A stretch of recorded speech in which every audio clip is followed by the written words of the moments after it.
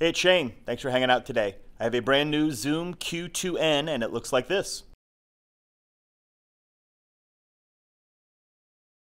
The original plan was to do a comprehensive review of this camera, putting it through its paces, but I thought that might get a little long and boring. So instead I'm going to do a series of shorter reviews, each showcasing a different feature of the Zoom Q2n. Today I'm going to go through the different scene modes all in the same room. So I have basically a high school band room. Looks like this. And the lighting situation is fluorescence up in the ceiling. So the Zoom has a bunch of scene modes. They're descriptive, but I don't really know what they do. I think it would have been much better for them to put a like an exposure compensation on there, you know, 7 different levels of bright and dark. Instead they have done scenes. So I'm going to take this camera through all the different scenes here in the same room and we'll see how they look. I'm going to be playing my Yamaha Stage Custom Birch, small version of this kit, so you'll get to see how the microphones sound. I'm going to splice together one long beat so the entire thing doesn't get boring, and I will flash up on the screen the settings I'm using for each section. So check it out.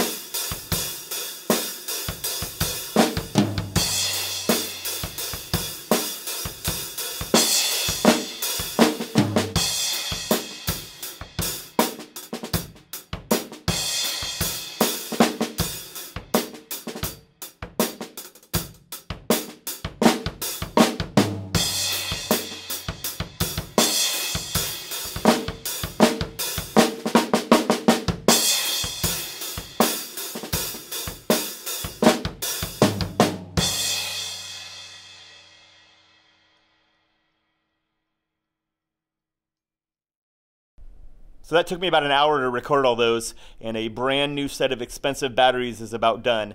Zoom says you get 2 hours on a fresh set of batteries, but these are not looking like they're going to last that long. So that's definitely a concern. That's not really long enough even to do a whole show. So make sure you pack extra batteries, or if you're going to use it stationary, get that AC adapter. So there you have all the scene modes of the Zoom Q2n. Once again, I think that labeling system kind of sucks. I think it would have been much more valuable to have a plus and minus, exposure compensation. Start at 0, go to -3 and +3 like a lot of digicams do. But instead they went with that labeling system, which I guess is okay for people that aren't as experienced taking video. You can kind of pick one. But I'm not sure I would pick the right one in any given situation. You know, here in my studio or at my rehearsal space, I can find out which one works and just leave it there. But if you're in an unfamiliar situation, you're gonna kind of be guessing there. So the other thing that's going on with the video here is there's digital zoom. There's 5 different levels, but a good rule of thumb, both on video and digicams, is never use the digital zoom if you're going to process the video later.